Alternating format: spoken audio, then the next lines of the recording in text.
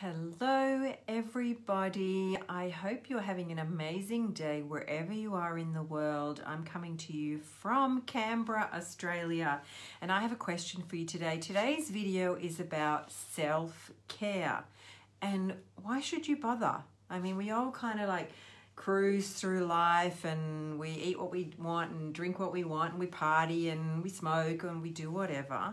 But today's video is about sharing the importance or the non-importance of self-care and how that affects your manifesting abilities. So when you pop on, give me some hearts so that I know that you can hear me and see me.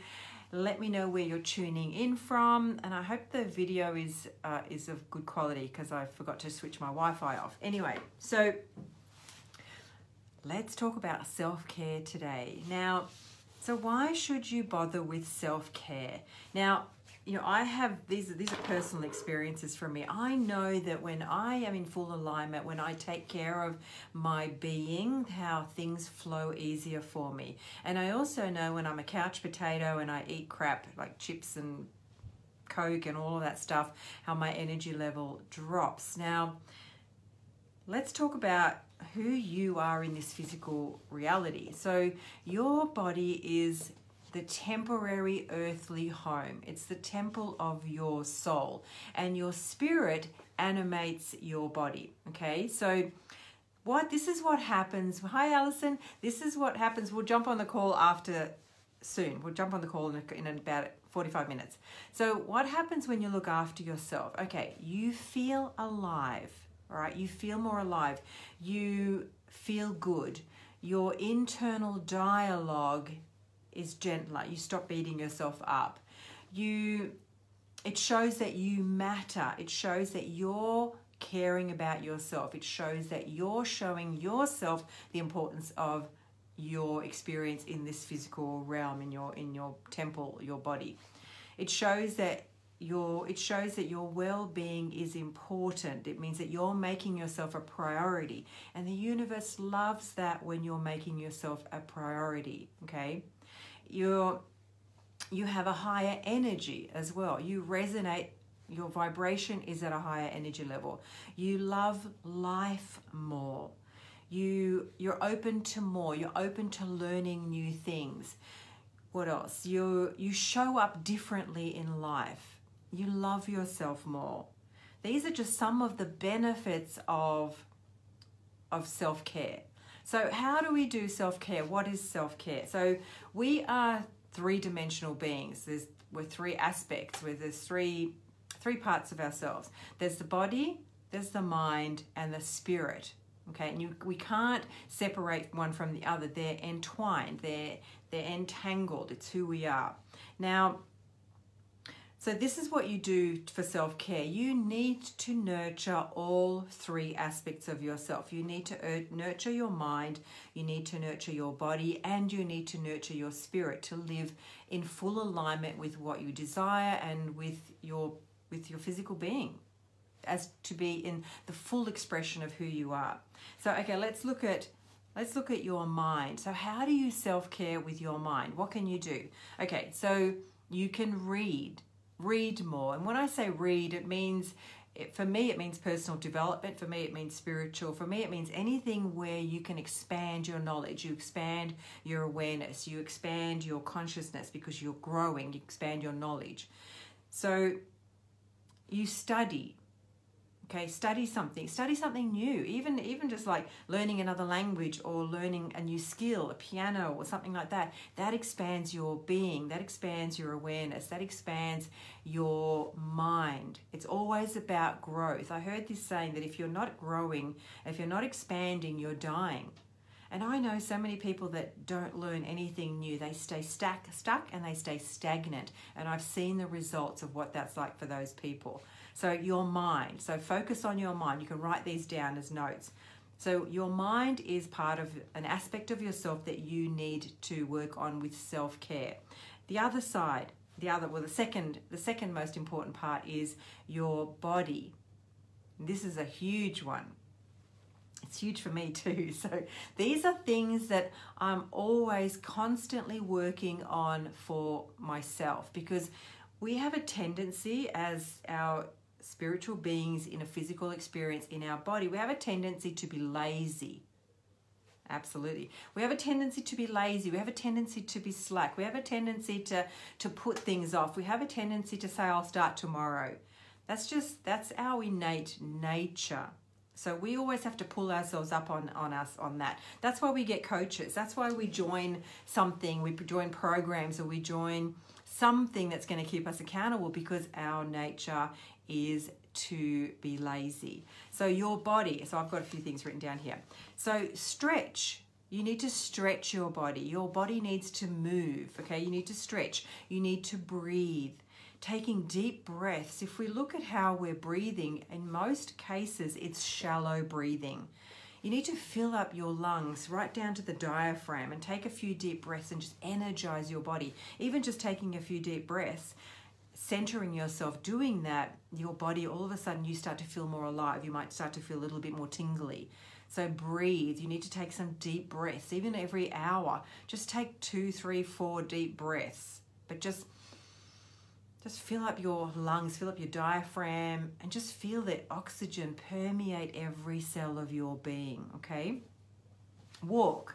You need to move. So you can either walk or run. I like to do a combination of both. I'm not always consistent though, and that's one of the things where I need to talk about, or I need to pull myself up on with self-care, because I easily slip into I'll do it tomorrow. But pull yourself up on this. I pull myself up on it all the time. And I go through phases. So sometimes I'll go every single day, and then I'll sort of pull back a little bit, but then I'll get started again. But I'm conscious of it. I'm aware of it. So be aware of these things. What else? Yoga.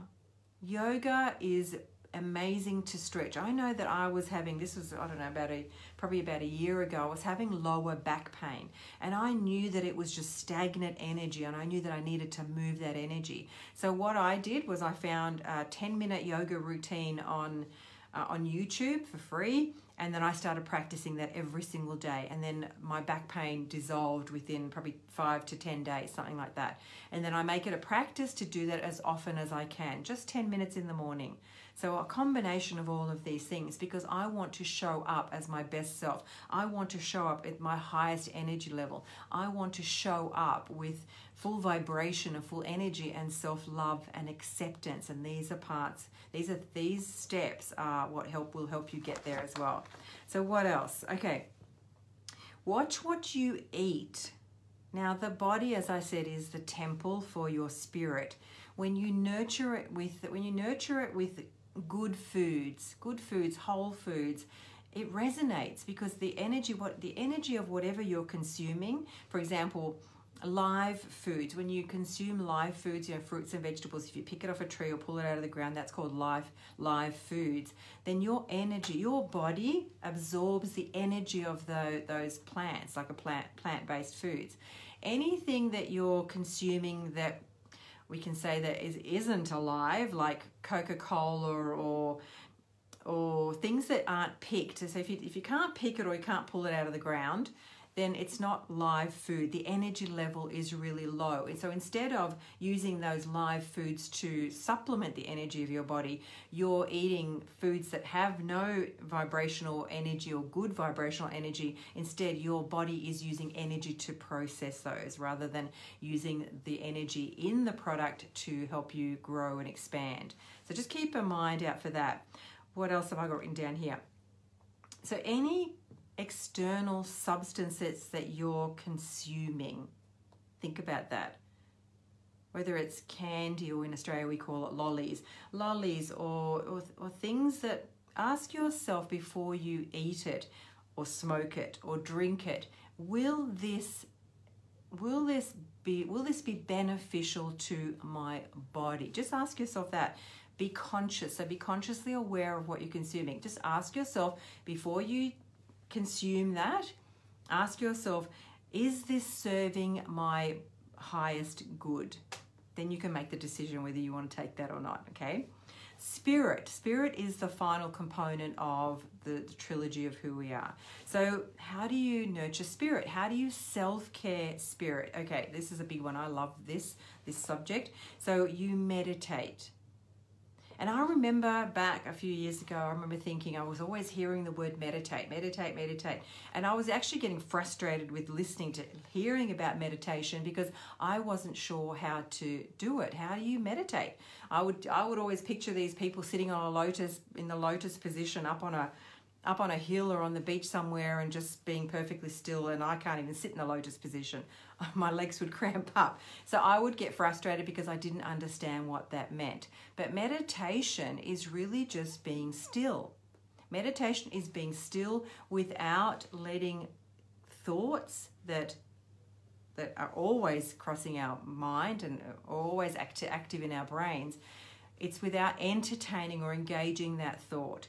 So, and I love to use guided meditations. There's all sorts of different free meditations on YouTube. Practice them. There's a mindfulness meditation that I love. It's 10 minutes. All of these little things, they don't need to take a long time. If you practice every single one of these, read something every single day. So just read, hi Ange, just read a few pages of something every single day. Make your mind grow. Body, have some fruit. Oh, I'm starting to do juicing. I'm just doing juicing again. Before I went away to Japan a couple of months ago, I did 10 days of a juice cleanse and I felt amazing. I felt alive because I was detoxing my body. I wasn't consuming anything that wasn't good for me. So I was just pretty much juicing for 10 days straight.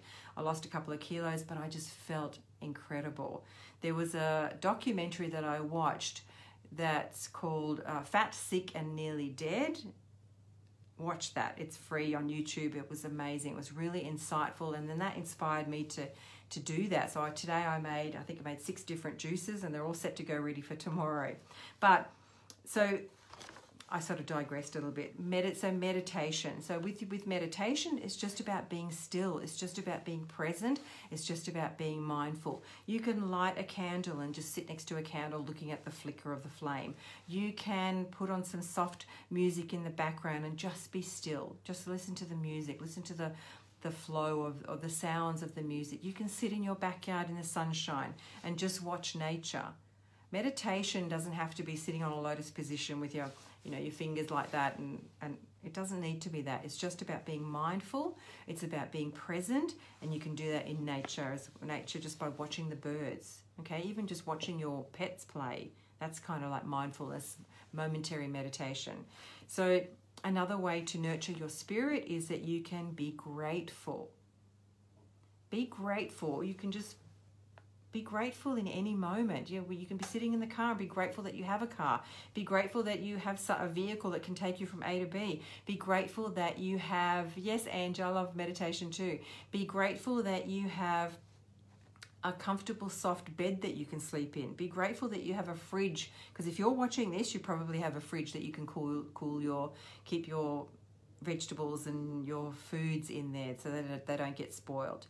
So be grateful. Be grateful for the people that you have in your life. Be grateful for the money that you're making, the jobs that you have that enable you to be able to pay your bills or enable you to go away. Just be grateful. Be grateful for the grass that you have. You can step on under your bare feet. Be grateful for the sunshine. Be grateful for the clouds, the stars, whatever you can awaken within you the feeling of gratitude. Practice that often, because you can't be in a negative state when you're feeling gratitude and gratefulness. Okay, appreciation, it's exactly the same thing. When you eat a meal, appreciate the fact that you have a meal. When you're enjoying a coffee maybe, or a glass of water, appreciate that it's delicious, or that it's clean water, clean, cool water. So one thing that I love to do to nurture my spirit is to step into awe. Hi Adam, my gorgeous Adam. You can step into awe. Now, I step into awe by watching the sunset, or by watching a sunrise, or by watching, when you see the rays of light streaming through the clouds. I love to look up at the stars at night. That's what really moves me. That's how I nurture my spirit. Okay. So let's talk about what happens if you if you don't nurture, if you don't self-care, those three aspects, body, mind, and spirit. So now, as I said earlier before, I've never seen an overweight couch potato that has a zest for life and that says yes, that has a can-do attitude. You don't. If you're in that position, if you're in that position where you're losing your zest for life because you're not nurturing those three aspects, mind, body, spirit, this is what is going to tend to happen, okay? So you'll tend to see the negative side of life, okay? You're less likely to participate in activities or anything that involves personal growth. You have a block about changing your life. See, give me some thumbs up if this resonates with you, or share some comments as well. So you're more likely to stay in your comfort zone. And that's so true, because I go through phases as well. I'm human as well. I have all sorts of flaws. And I'll go through phases where I'm not doing my self-care, my self-care and my nurturing, and then I will find myself spiraling down into this side that I'm sharing with you right now. It's about being vigilant. It's about being vigilant and actually pulling yourself up on that and say, okay, you can start again, because you can always start again. If you fall off the wagon of self-care, it doesn't matter. This moment is a new moment. This moment is a new moment. Tomorrow is a new day. You can always start again. So don't beat yourself up on it. Just start again, because I do it all the time. I self-care and I'm really good at it, and then something happens and I don't self-care. But I know how I feel between the difference of when I do and when I don't. And these are the things I'm sharing with you. So you're also prone to depression. If you're not growing, if you're not nurturing, if you're not taking care of your mind, body, and spirit, you're prone to depression, because you're seeing the downside of life. You're not feeling fulfilled. You're not feeling motivated, okay? You stay stuck in life. It's so easy to stay stuck in life. So that's one of the downsides. Then you're also hard on yourself with your internal dialogue. You beat yourself up. You say that you're not good enough, or that you'll never amount to anything, or that you can't do it, or it's just this internal bully kicks in when you don't nurture yourself, when you don't self-care.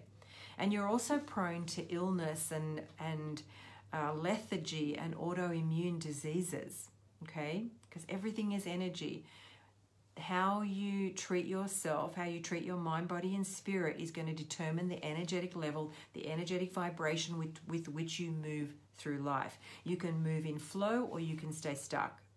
And self-care is the vehicle to start to move into a fulfilling life, a life that you desire to have. Thanks, Adam. That's so gorgeous. So, okay, so focus on these three areas, mind, body, spirit. So with your mind, ask yourself, what can I do for my mind today?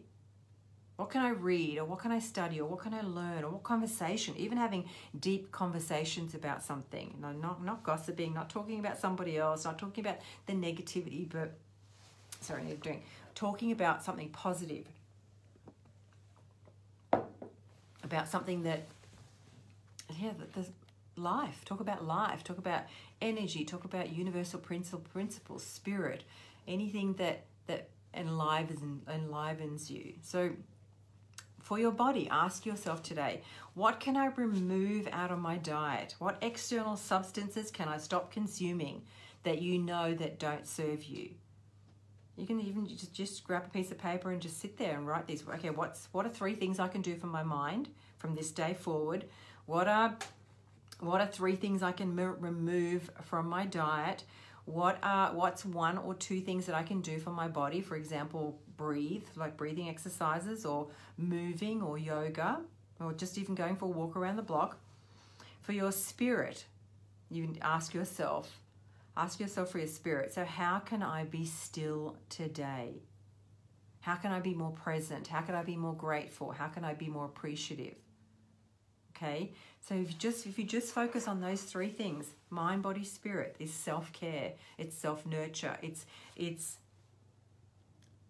doing the best thing that you can do for your temporary temple. It's the temple. Your body is a temple for your soul, and it's what you're taking along in this journey. The higher it resonates, the better life will be. So So get into alignment. Get into alignment with those three things. Live your best life because it will serve you. Live your best life moment to moment. Like I was saying, I get up, I do the things and then I don't do the things. I get back on it again and I do the things and then I don't do the things. But I'm not going to beat myself up over it because every day is a new day. Every moment is a new moment where you can renew yourself. So think about where am I not nurturing myself? Where am I not doing self-care like I probably could? It's not it's not a should, it's a could, because it's your life and it's up to you to do what you think is best for you, or sometimes what you think is best for you is not best for you. Maybe what you know is best for you. So I hope that was useful today. Give me some likes or some hearts and let me know what resonated with you. I love this sort of stuff, and sometimes it's nice to be reminded. I know I forget things all the time. Sometimes I get triggered and I get reminded by something and I go, oh, that's amazing. And then I might want to write it down or talk about it or do a live about it as well, because I'm here to help and support you. I'm here for your personal growth to become the best version of you that you can. Actually, I don't know whether I introduced myself as well. I think I just went straight into it. For those of you that don't know me, I am an international manifesting coach. My name is Anna, and I help entrepreneurial women shift their perceptions and their perspectives from believing that they are not good enough to getting into alignment with the things that they desire. It's just all energy. You learn how to shift it, you shift your reality. So if you'd like to jump on a free 30-minute manifesting mastery call, I can then help you identify the 3 things that are holding you back from having the life that you desire. Comment interested below and I will be in touch. So I will see you again tomorrow. Have an amazing night, morning or day, wherever you are in the world. I'm about to jump on a call to the UK. So I will talk to you again soon. Bye for now. Self-care. All right, bye.